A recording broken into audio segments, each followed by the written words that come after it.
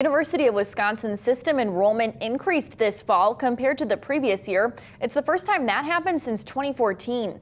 Early figures show a 3% jump in freshman enrollment this fall. UW-Stevens Point is among 5 universities that saw overall increases in enrollment. Others showed modest decreases, including most branch campuses. The estimates are based on first-day registration figures and projections of other new students. Final figures will be tallied after the first 2 weeks of classes.